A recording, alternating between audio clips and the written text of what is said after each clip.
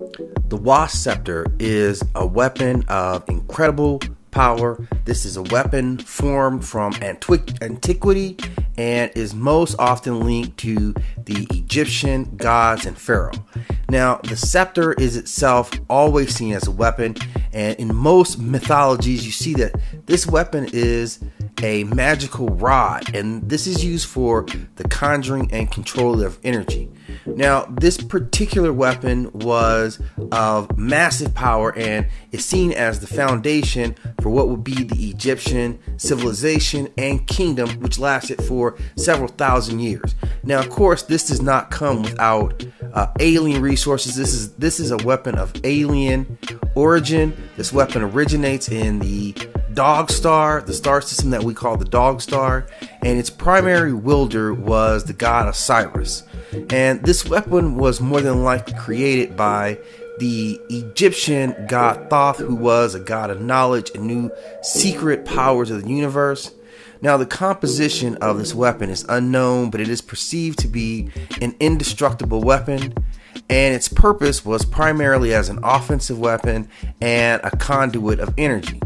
Now, the mythology behind the Wasp Scepter is that in the confines or proximity of one of the sacred pyramids, this was a weapon that could generate massive amounts of power and was used to defend this kingdom from all types of intruders until ultimately the weapon was lost. And that's the time that the Persians were allowed to come in and ultimately dominate Egypt, which led to, again, of course, the Greeks coming in and dominating Egypt later.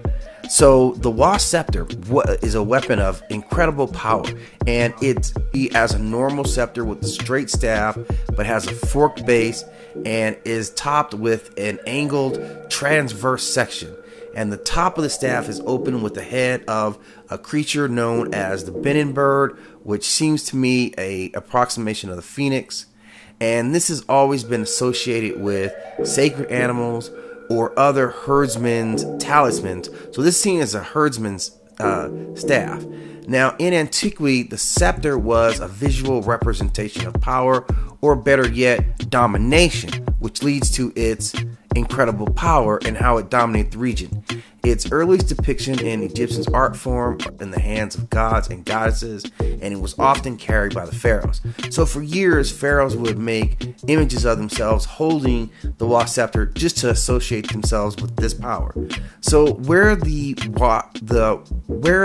Wasp Scepter is now is unknown. This is one of the things of antiquity that has been lost, but if you're able to find it, what you would hold in your hand is one of the most powerful weapons that's ever graced the earth.